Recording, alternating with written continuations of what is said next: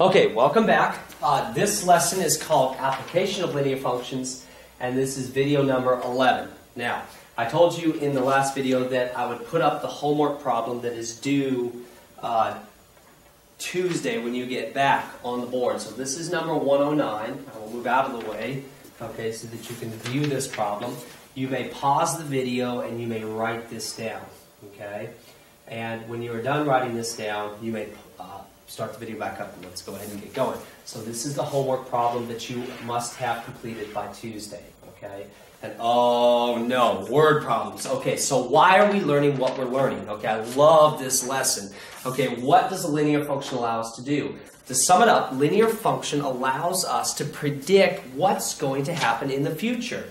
Okay, so it comes down to here. Linear functions allow us to make money. For instance, if you knew, okay, the winning lottery numbers for tomorrow, you would be what? You'd be rich. Okay, so don't get too excited. Okay, linear function does not allow us to find the winning lottery numbers for tomorrow, but it does allow us to do things like this. Okay, for instance, a company wants to invest money in a certain stock. Okay, so if you can use a linear function to predict what might happen tomorrow on that stock, and the company invests, say, $100,000, and they make $50,000 on their investment, 50%, you know, which is astronomical.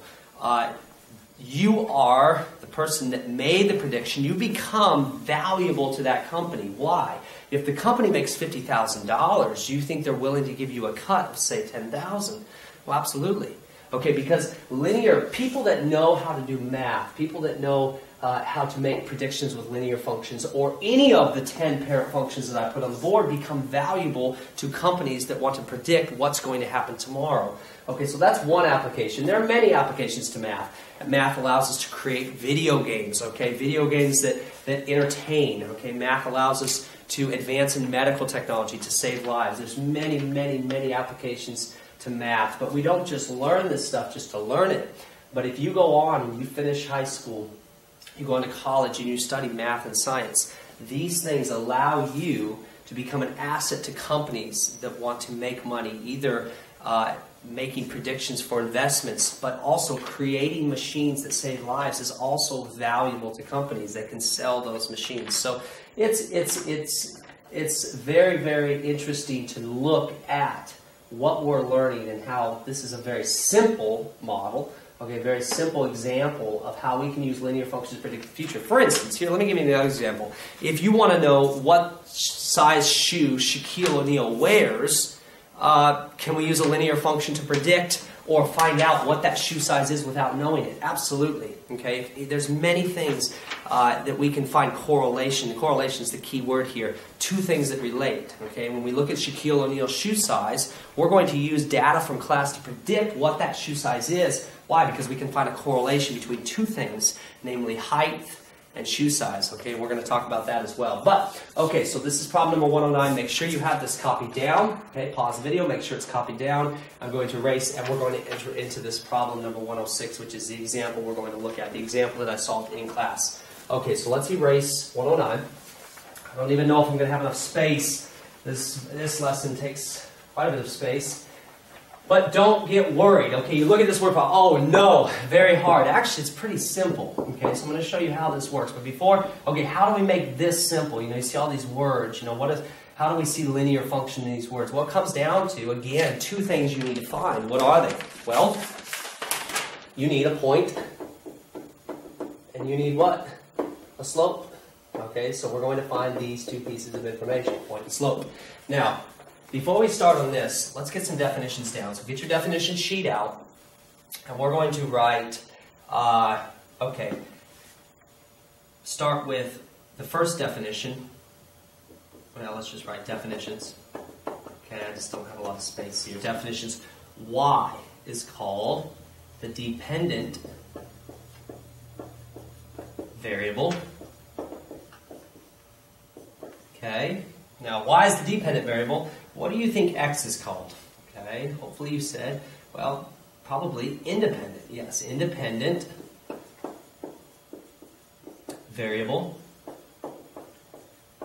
And the key phrase we're going to use Okay, the key phrase we're going to use is that y, and I don't know if, I think the camera can see this, y depends on x. Let me just take one quick moment. Here, I'm going to do that. Quick moment, check the camera, make sure that they can pick that up. Okay, yes, it does, definitely. Okay, so y depends on x. This is our phrase. This is our key phrase. It's going to allow us to find a point and a slope to be able to work this problem, okay? And actually, let me write this a little smaller. We're going to need space. So point and slope, okay? All right, so y depends on x. Y depends on x. Before we go any further, I'm just going to write this, put it on the definition sheet, and then I'm going to erase it. Okay, so we're looking at positive correlation. Okay, hopefully I spelled that right. Positive correlation as, this is another definition, as x increases, I guess, I don't know if this is really a definition, but we're going to call it a definition. As x increases, y increases. You can think of positive correlation as positive slope. Okay, as one goes up, the other goes up. Okay, as x increases, y increases. We also have negative correlation. Okay, as x increases, y, probably what? Decreases. Yes. Okay. Now, positive correlation, positive slope. Negative correlation, negative slope. That's one way to think of it. Okay, so I'm going to erase this, so we just need the space. Okay, let's look at the problem and see. All right, we read this problem, so we have to first know what the problem's even, at least some of the information in this problem. Let's read it first. In 1999, there were 4,076 JCPenney stores, and in 2003, there were 1,078 stores. It says, write a linear equation that gives the number of stores in terms of the year t, and let t equal 9 represent 1999, then predict the numbers of stores for the years 2008, blah, blah, blah, blah, blah. Okay, let's go back to the top for a minute, and let's just read this. In 1999, there were 4,076 stores, and in 2003, there were only 1,078 stores. So if you had to think for a moment, what's happening to the stores? Okay, hopefully you say, well, there were more stores in 1999 than there were in 2003. So we see that the stores are going down. Okay, the number of stores are going down. That would be an example of negative correlation. Okay, negative correlation, meaning that as x increases, y increases. Well, maybe you don't understand that yet, but what's basically happening? The stores are going down. This is negative slope. Okay, trend is downwards. Okay, we had 4,076 stores, but as time is increasing, the numbers of stores are going down. Okay, so this would be negative correlation, negative slope. Don't have to understand that yet. Just kind of the concept of what's going on. Stores are going down, so we do see a trend here. Now, before we get into this, what to do, let's talk about this y depends on x. Okay, so there's many things that correlate. Okay, so we have to think. Let's come up with some situations of correlation. Two things that are related. Maybe think, I use these two examples in class. Maybe some of you out there are fishermen. So if I had to ask, does the weather conditions affect how the fish bite? Okay, here's another one. Do road conditions maybe correlate with the number of accidents that might occur in a day? Well, absolutely. I think we can find some correlation here between road conditions and the number of accidents that occur in a day. We could possibly find correlation between weather conditions and how the fish may bite. Okay, so we have to read this phrase, y depends on x. If you can read this phrase, the problem becomes very simple. Okay, now, we'll get there in a minute. Let's draw it. To do this problem, number 106, what do you need? You need a graph. Okay, so let's go ahead and draw. Let's go ahead and draw a graph. Okay, so here is our graph. All right, you need a graph to be able to set this problem up. To be able to find a point and a slope, you need a graph, and you need this phrase, y depends on x. Okay, so draw just a blank graph. All right, now let's look at dependency again. Weather conditions, how the fish bite.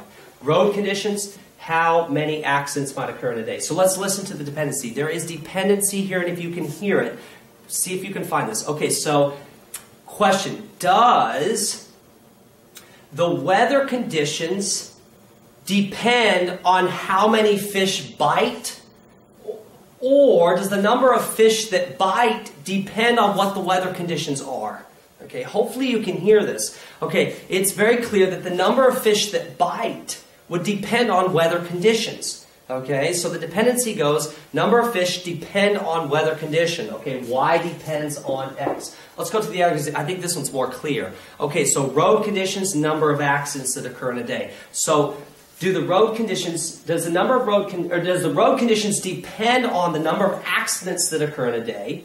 Or would it make more sense to say the number of accidents that occur in a day depend on what the road conditions are? Okay? Hopefully you can hear that dependency, that the number of accidents that occur in a day would depend on what the road conditions are. Okay, so there's dependency here. Going here, we have two things in this problem. Notice, we have the number of stores. In 1999, there were so many stores, 4,076. And in 2003, there were so many stores. We have numbers of stores. We also have year.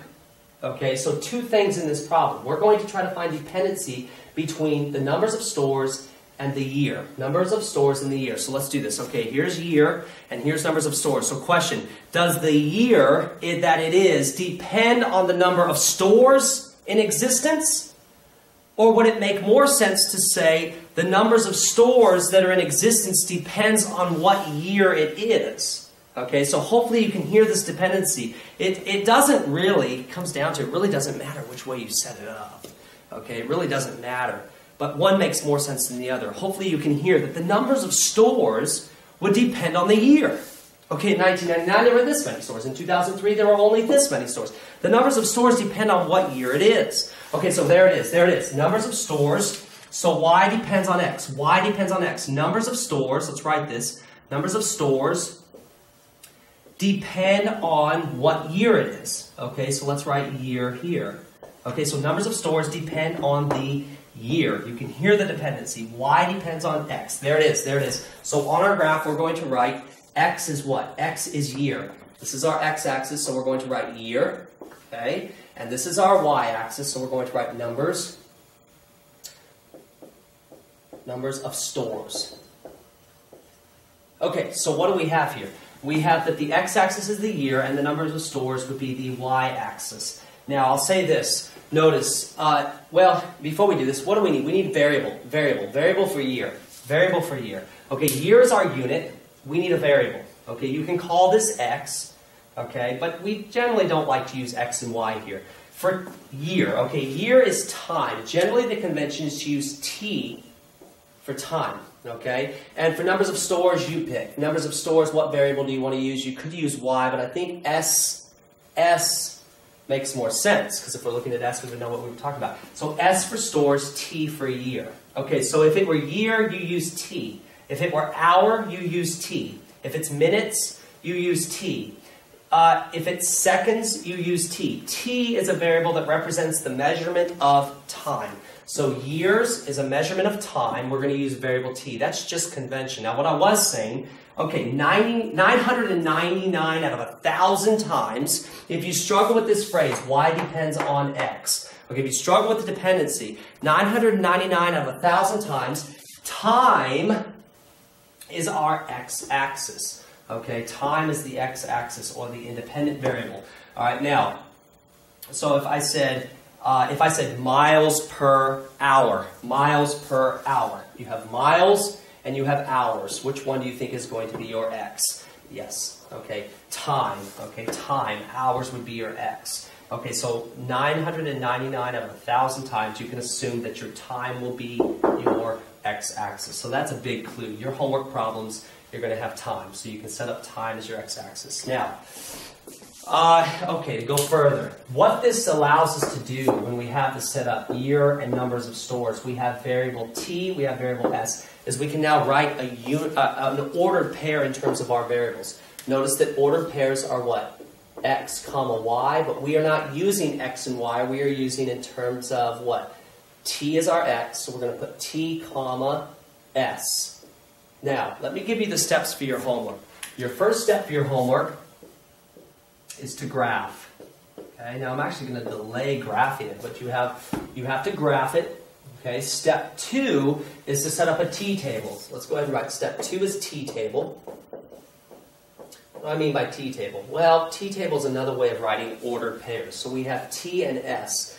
T-tables are written in terms of x and y. Okay, so instead of x and y, notice what are we using here? We're using what? T and s. So we're going to put t and we're going to put s. Okay, so notice we have t is our x, s is our y. Okay, now we read the problem. Going back to this, guys, what two things do you need to graph a line? You need what? A point and a slope. This is in the problem. Okay, so let's read the problem and see what it gives us. Notice, it says in 1999 there were 4,076 JCPenney stores, and in 2003 there were what? 1,078 stores. So do you see time, the year, and do you see S, the number of stores? Yes. So we're going to write, what is our time? Time is what? 1999, and the number of stores are what? 4,076. What do you see here? What do you see here? You see what? You see an ordered pair. Notice, TS. What do we have here? Here. What do we have here? We have 1999. There were 4,076 stores. Do you see that the problem is giving you a point? Hopefully you say yes. This problem is giving you points. Okay? And with points, we can find a slope. Okay, so in 1999, there were 4,076 stores. And in 2003, there were, what? 1,078 stores. So I'm going to write that here, 1,078. Now, there's something else in the problem we have to read. Notice, it says down here, it says, let t equal 9 represent 1999. Okay, let t equals 9 represent 1999. There's a way to, okay, we don't like to work with big numbers. Okay, we like to work with small numbers. We can change 1999 to 9 as long as we are consistently changing all of the years in a certain pattern. Okay, so we're going to start with 1999 as 9. Here, let me help you out. We're going to take 1999 and change it to 9. Okay, so my question is, what is 1998? Okay, 1998, if 1999 is 9, then 1998 is 8. And what is 1997? That is what? That is 7. Okay, question, what is 2000? Some students in class said 0. No, think. 1997 is 7, 1998 8, 1999 is 9, so 2000 would be what? 2000 would be 10. What is 2000? What is 2003? Well, 2003 would be what? 13. Now, let's go down. Okay, so 1997 is 7. My question is, what is 1990?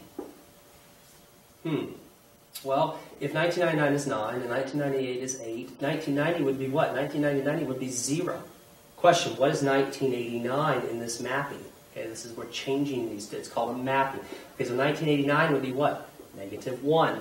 Okay, so just getting you familiar with changing. So if we change 1999 to 9, and we change 1998 to 8, we have to be consistent in our mapping all the way through, no matter what year we use. Okay, so looking here, we're not going to write 1999, we're going to write just what?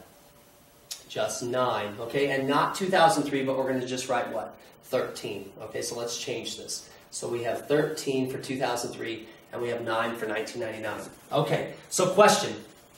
We need to find point and slope. Do we have some of this information already? Well, hopefully you say yes. We have what?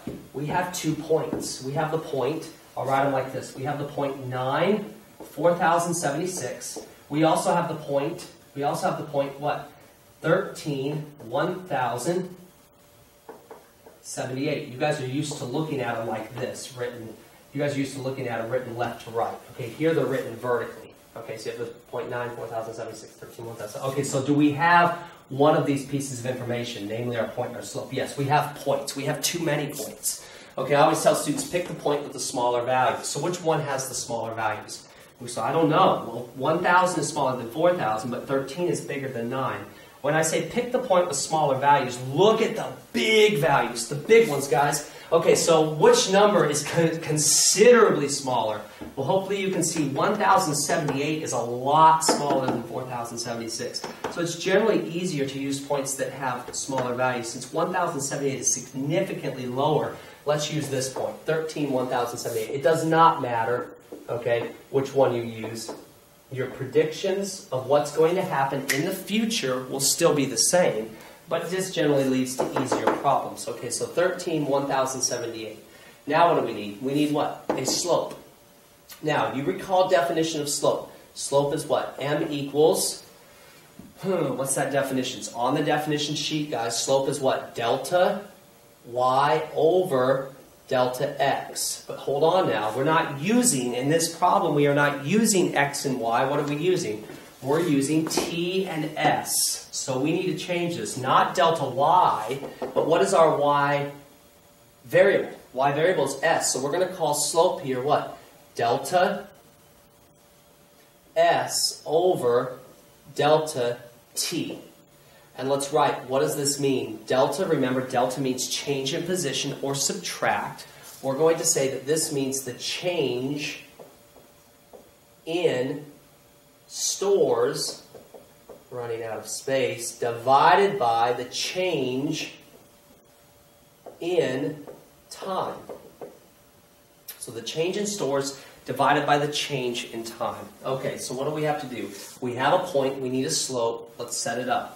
Okay, so we know that slope, I'm going to work it down here, slope is equal to delta s over delta t. Okay, or the change in stores divided by the change in time. Now, literally, delta means to subtract. Remember, triangle, delta means subtract. So what are we going to do here? We're going to subtract the numbers of stores. And here we will subtract the time. Okay, so numbers of stores. Numbers of stores are what? 4,076 and 1,078. So we're going to take the stores and subtract. Starting with 4,076. We have 4,076. Subtract what? 1,078. Divide by, now subtract your time. Now be careful. You're not used to looking at this vertically, you're used to looking at this horizontally. Now, where did we start? We started with what? We started with 4,076. We did 4,076 subtract what? 1,078. Remember, whatever point you start in for your y, you must also start in the same point for your x. So now we're going to start with what x value? We're going to start with what? 9. Okay, so 4,076 subtract 1,078. And then on the x, we're going to do 9 minus 13, or I should say t. Okay, so 9, not x, but t. 9 minus 13. Now, here, hopefully you can see this vertically. Notice we did 4,076 subtract 1,078. Vertically, we started with the top. And vertically, same thing for our t, we started with 9, subtract 13. Okay, so we get this. Now, I tell you guys, I encourage you to do everything by hand. But in this case, if you would like to use a calculator, that's fine. Okay, 4,076 subtract 1,078 is negative 2,998. And, oh, I'm sorry. Positive 2,998, and 9 minus 13 is negative 4. Okay, so this is what we end up with. All right, now let's use, if you need to, you can also use a calculator here. 2,998 divided by negative 4 gives negative 749.5. Okay, so what you have just done is you have calculated your slope. Okay, so we have to figure out what this means. What does negative 749.5 mean? Write it like this. Now, I always told you, don't write over 1 in this class, but for this example, let's go ahead and do it just to make sense of this. Go ahead and write negative 749.5 over 1. Now, you agree that what's on top? What does delta S mean? Delta S means the change in the number of stores, and delta T means the change in the number of years. Let me clarify again. Year is our unit. T is our variable. Stores are the unit, S is the variable. So my question is, what are our units for top and bottom? These are the units. So we're looking at delta S over delta T is what? Stores over year. So we have, notice, negative 749.5, and I'm out of space. Let me write it here. Negative 749.5 over 1 means you can extend this 749.5 stores every 1 year. Okay, so stores on top, year on the bottom. Okay, so how do we read this? What does negative mean? Does negative mean up or down? Hopefully you say down. This means that we're going down on average by 749.5 stores every 1 year. Okay, so it's a slope. Okay, so this is here. This line, go ahead and draw an arrow. This line means per. Okay, so our slope is read as down 749.5 stores per year. So let's look at the problem. Notice, in 1999 there were 4,076 stores. In 2003 there were 1,078 stores. What happened? Okay, so we subtracted. Notice, what was the difference between 4,076 and 1,078? Here it is. Let's take our negative, looking here. Looking here. Put our negative up top. When we subtracted, we found that it went down by 2,998 stores in 4 years. Okay, so what happened here? It went down by 2,998 stores in how many years? In 4 years. Okay, so we divided, and this is called our average. So what actually happened? What actually happened? What actually happened is the stores went down by 2,998 stores in 4 years. What this means is, on average, the stores decreased by 749.5 stores every 1 year. Okay, and what does this line mean? Per. So we read this as 749.5 stores down per year. Okay, now, you guys have probably heard, well, I know you've heard, miles per, here, MPH, miles per hour. What is this? Okay, what does per mean? Okay, per means divide. Miles per hour. Okay, per means divide. Okay, what is miles per hour? Miles per hour is what? Slope. Okay, slope. Anytime you hear kilometers per hour, this is what? Slope. Centimeters per second, this is slope. Okay, anytime you per, okay, divide, this is slope, miles per hour. Now notice, we said slope is what? Slope is delta y over what? Delta x. So tell me, which one of these, miles or hours, is our y? Okay, hopefully you say the top. Okay, miles is our y and hours is what? Hours is our x. So from slope, you can actually figure out, here, if you draw a little graph, from slope itself, you can figure out what is your y. Well, your y is miles. And what is your x? Your x is hours. Okay, so remember what I said. 999 times out of 1,000, what is going to be your x-axis? Your x-axis will be your time. Notice, hours are a measurement of time. Remember that hours are our unit, miles are our unit. Okay, so for hours, this is our unit, we need a variable. What are we going to use? T for time. And for miles, you could use M for miles. Okay? Now, so that just kind of gives you a little bit of perspective.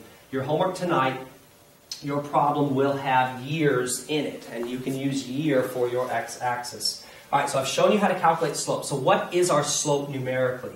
Numerically, our slope is negative 749.5. So let's go ahead and write that here.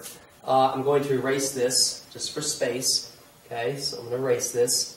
And our slope is M equals negative 749.5, and I want you to write your units. Your units are stores per year. So we're going to write this as stores per year. Okay, that's how we read it. Went down 749.5 stores per year. Now, I'm going to erase this as well. Okay, let's go over the steps for your homework again. Step 1 is to graph. Notice I haven't even put anything on the graph yet. Step 2 is to draw a t-table or set up a t-table. Okay. Step 3 is to, I'm just going to write it, find the slope. Okay.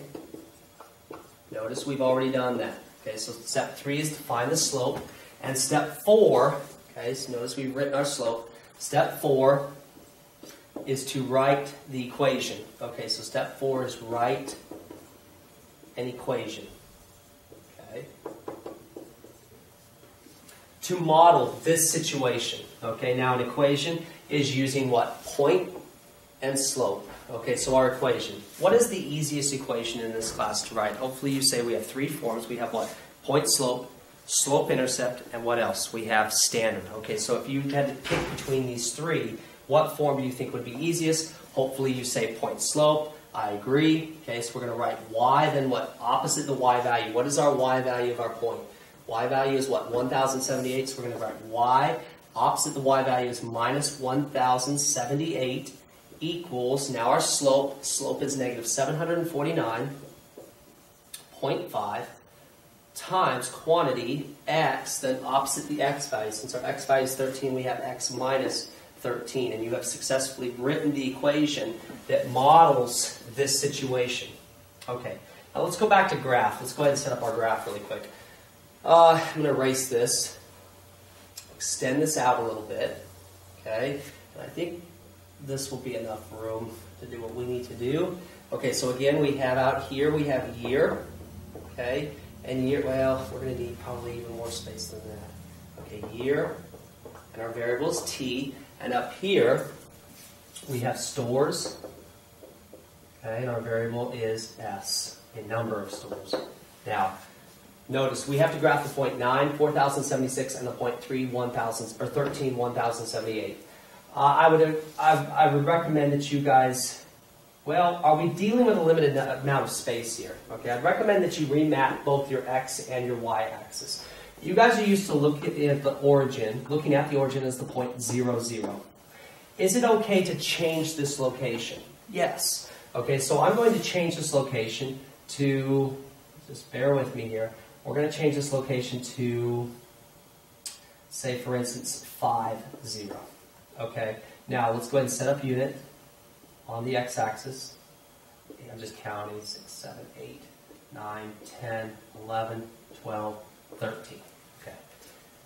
What have we done here? We have changed the x value, and this is allowed, x comma y. We have changed the x value to what?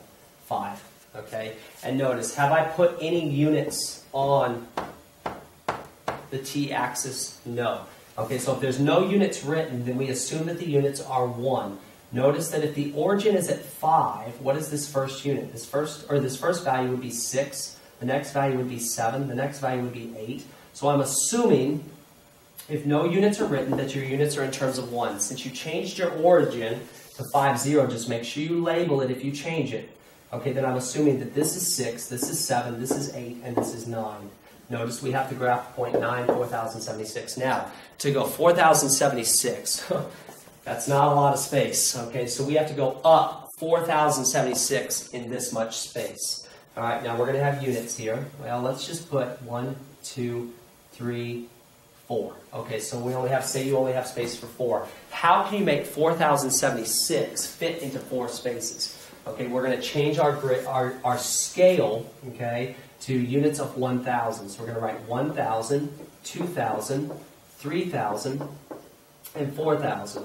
Okay, it's not necessary to write all of these. I told you guys that you only have to write the first two. 1,000, 2,000 tells me that this is 1,000, 2,000, 3,000, 4,000. Okay, now, so 4,076. Okay, so hopefully you can see, change your scale to units of 1,000. Now, if you had more space, we want to use as much space of the graph as possible. So maybe units of 500, 500, 1,000, 1,500, 2,000. That would also be acceptable. On your test, I will give you 10 by 10 graphs. Okay, so somehow you have to figure out how to change your scale to make your problems fit on a 10 by 10 graph. Okay, so make sure that you guys are practicing changing your scale to a reasonable scale, something that will fit on a 10 by 10. So we have 1,000, 2,000, 3,000, 4,000. We have to graph the point 9. 4,076 is where? 6, 7, 8, 9. We're here. Okay. 4,076 is slightly above 4,000. And then we also have to graph the point 13, 1,078. So 6, 7, 8, 9, 10, 11, 12, 13. 1,078 is here. Okay. Now, question. Do we connect these points, or do we not connect these points? All right? Think. Okay, think. Yesterday, and in the previous lessons, I said, how many points form a line? Okay, how many points form a line? Well, infinitely many. Okay, there are infinitely many points that form a line. But I also told you that 2 points determine the direction of a line. So these 2 points would determine the direction of a line. But my question is, do these 2 points form a line? let's talk about what these 2 points mean. Okay, so what we do in math class is a little different than what we do out there. Okay, when we're solving these problems. And what do we do out there? Well, okay, this is a measurement, and this is a measurement. Okay, so if I want to write measurement, I'm trying to help you guys understand what we're looking at here. Measurement. Measurement of what? Well, it's a measurement that in 1999 there were 4,076 stores. And this point represents another measurement. Okay? Okay, this measurement was that in the year 2013 there were 1,078 stores. My question is it possible, okay, to form a line, how many measurements would you have to have? Well, you would have to have infinitely many measurements. But is it possible for us to measure forever? No. Okay, so measurements are always going to be restricted in number. Okay, so to answer the question, no. These points do not form a line. But these 2 points determine the direction of a line. Okay, so what is the difference between the line and the measurements? Okay, so I'm going to say this. Until I tell you in this class, until I tell you here, let me write it like this. Graph a model. Graph a model. Okay, a model is a line. Okay? When I tell you to graph a model, what I'm saying is draw a line.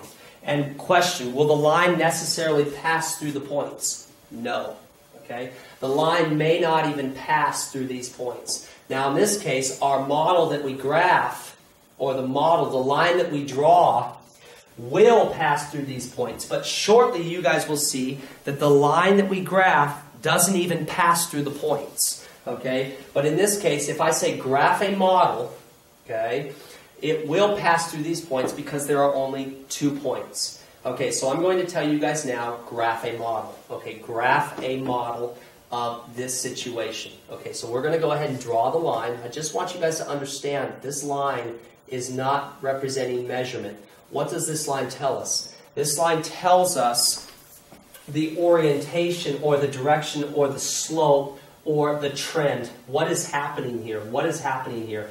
Notice, does this line have a positive or negative slope? It has a negative slope. What this means is that the trend is downward. That as time increases, this is your time, as we go to the right, as time increases, what is happening to the number of stores as we go to the right?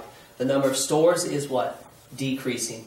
Okay, so numbers of stores are going down. Remember, what does negative correlation mean? Negative correlation, we wrote it at the beginning, negative correlation means that as x increases, y decreases. Now, in this case, x is t and y is s. So notice, as t increases, s decreases. As we go to the right, or as time is increasing, what is happening to the number of stores? The number of stores are decreasing. So we think of it like this. Here, let me help you. Okay, as time increases, s decreases, or as x increases, y decreases. If they are doing opposite things, okay, we could also say as time decreases, well, I don't want to confuse. Okay, if they're doing opposite things, then this is negative correlation. Okay, if they're doing the same thing, if they're both going up or they're both going down, okay, as x increases, y increases, or as x decreases, y decreases, if they're doing the same thing, that would be an example of negative correlation. I'm sorry, of positive correlation. If they're doing the same thing, okay, both going up or both going down, this is positive correlation. Notice they are doing opposite things. As time increases, numbers of stores decrease. This is an example of negative correlation. Now, back to the problem. We draw what? We graph a model. Okay, so does the line represent measurement? No. The line represents what we learned in math class. Okay, this allows us to make predictions of what's going to happen in the future. Okay, so what is going to happen in the future? Now, question, what is this equation? What is this equation? This equation is the equation of this linear model. Okay, it represents this line. Okay, not the measurements itself. This equation is what's going to allow us to predict what is happening in the future. Okay, let's go ahead and wrap this up very quickly. Notice it says to predict what? Predict the numbers of stores for the years 2008 and 2010. Okay, so to make a prediction, we are going to use the model that we graphed. Okay, this line, to make a prediction. And what represents the model that we graphed, or this line?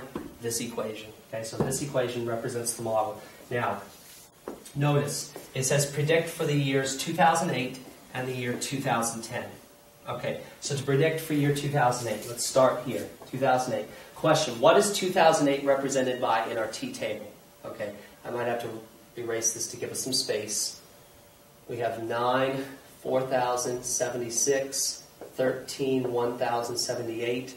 Okay, question, 2008, we said that 9 is 1999, and we said that 2003 was 13, so my question is, what is 2008? Okay, hopefully you can see that 2008 is 18. Okay, so we're going to put 18. Notice, what value is 18? What value is 18? 18 is a t-value.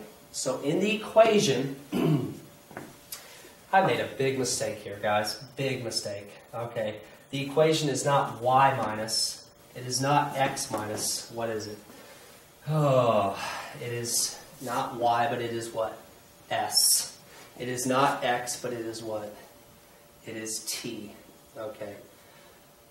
Probably will not remake this video. Let's just go ahead and understand that I made a mistake. This should have been s, this should have been t. Now, in the equation, to use this to make our prediction, we are going to put in what? We are going to put in 18 for what value? For t. And what do we need to find? We need to find s. So we know t, we don't know s. Let's go ahead and put in 18 in for t. So in the equation, we have s minus 1,078 is equal to negative 749.5 times quantity. We're not writing t minus 13, but rather what's going in for t? 18 is going in for t, so we're going to have 18 minus 13. Okay. Now, remember, if we don't have x in parentheses, we go ahead and combine these two numbers. 18 minus 13 gives what? 18 minus 13 gives 5. So I'm just going to erase. Okay, 18 minus 13 is 5. And, well, I think we can just follow. 18 minus 13 is 5. And 5 times negative 749.5 is 30, let's see, 50. So 3750. So negative 3747.5, I believe. Okay, S minus 1,070. My mind gets old as I get old. Okay, as I'm getting older, guys, I can't calculate like I used to. I'm going to double check that, make sure that's right. Okay, so we have 749.5 times 5. 3747. Yeah, that's right. Okay. No mistakes. Okay, so we have negative 3,747.5. And notice, we have to get s by itself. We have to solve for s. So we have to move the negative 1,078 to the other side. Okay, negative 1,078 will become what? You see, plus 1,078. And our final answer is s equals, let's see, 26. So negative 26, 48.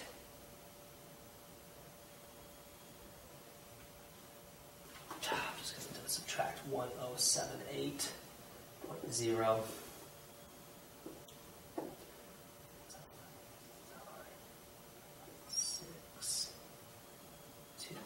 Alright, so we get negative 2669.5. Negative 2669.5. 5 minus 1, 7 minus 8 is 9.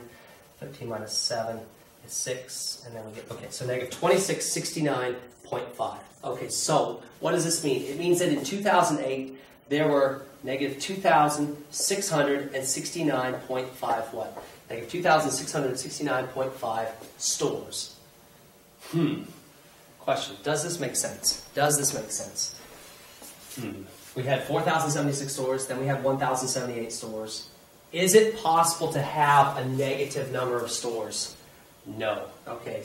Okay, the least number of stores you can have is what? Nothing. 0. So this does not even make sense. Okay, so this makes no sense. All right, we'll get to that in a moment. We're going to explain our answers. All right, next we have to predict for what year? We have to predict for 2010, okay? 2003 was 13, okay? So what is 2010 going to be? 2010 will be 20.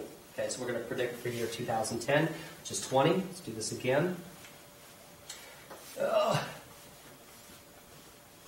And again, what is 20 representing? 20 represents a t value. Okay, so we're going to put 20 in for what? 20 in for t. So we have s minus 1,078 is equal to negative 749.5 times 20 minus 13. Okay, and now we have s minus 1,078 is equal to, this is 7, 9, so 52, so negative 5246.5, I believe. Let me double check. Okay, so again, I apologize, guys. I don't do this in my head as well as I used to. Times 7, 5246.5, that's correct. All right, so now, so 20 minus 13 is 7. Okay, 7 times negative 749.5 gives negative 5,246.5. And then what do? We take to get s by itself, we take the negative 1,078 and add 1,078 to the other side, cross it out. S equals, okay, so we have negative 4,168.5.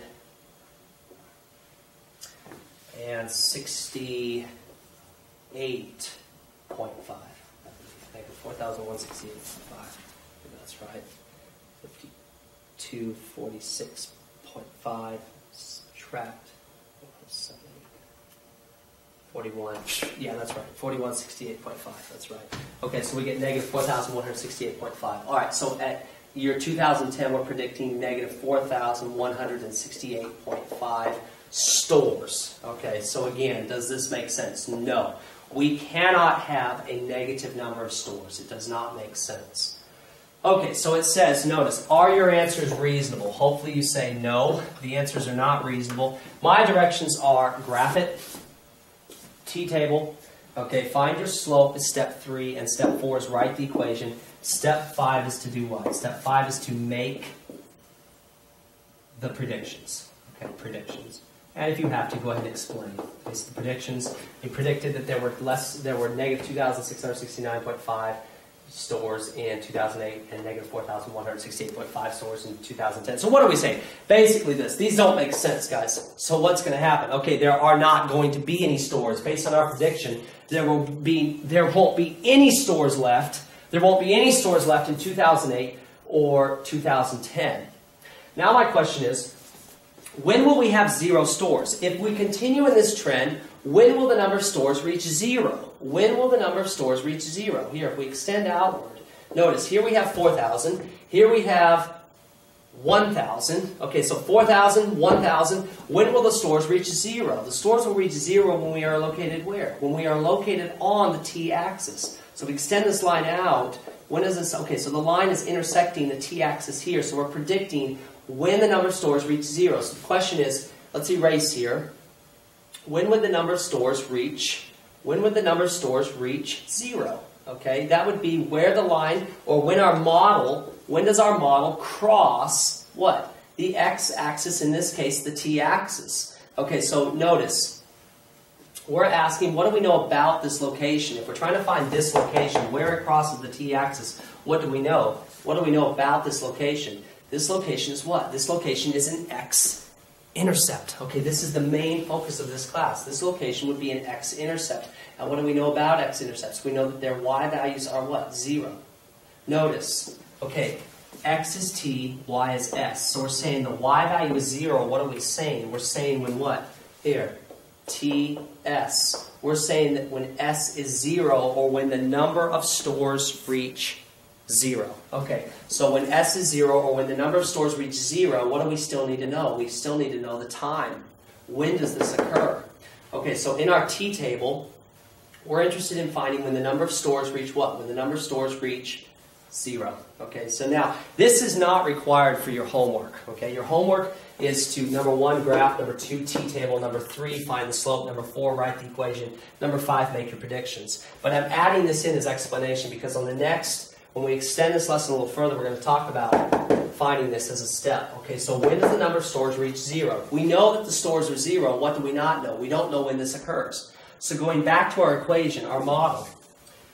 Okay, our model has an equation. Using this equation, we can predict when the number of stores will reach 0. Okay, so which of the two values do we know? Do we know S or do we know T?